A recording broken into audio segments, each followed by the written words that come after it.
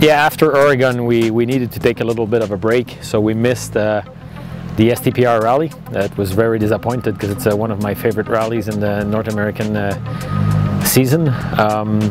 One of my favorite in the Rally America Championship for sure. But after that, a few weeks after that, we had the second round of the Canadian Rally Championship, the Baie des Chaleurs Rally.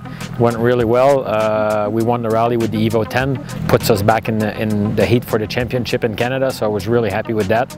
And for me also, to get back in a good event was really important, so I'm pleased with that.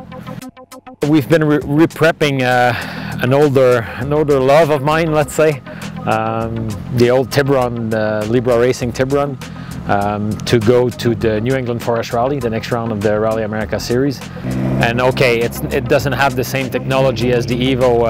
It's an older car. It's mechanical diffs and no sequential gearbox and a little bit less power, but it's a very well balanced car. It's more like a Group A car, let's say.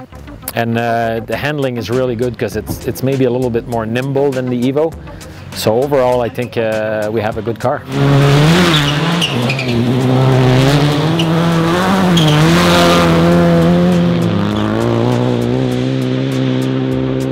The last time I drove this car was at Tall Pines in 2008, the last event of the Canadian Rally Championship, so it's been a while.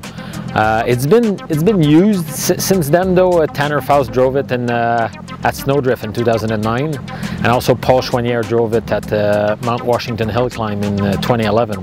John Buffum and all the guys at Libra Racing did an amazing job in the past 2 weeks to re-prep it, and did a few small improvements to it, but basically it's the same car as it used to be. We're here today at Tim O'Neill for a test. We just finished. I felt at home very quickly in it, and it's still a very good car, so I'm really happy.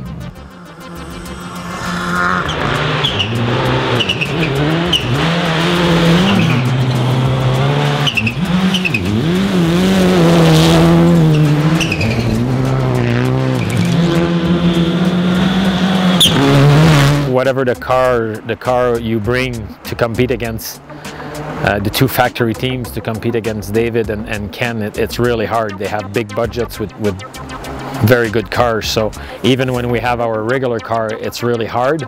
But yeah, I like to think the Tiburon will be competitive, and I know the New England Forest Rally really well. I won it the last 3 years, so I'll push for sure as hard as I can, and we'll see what happens.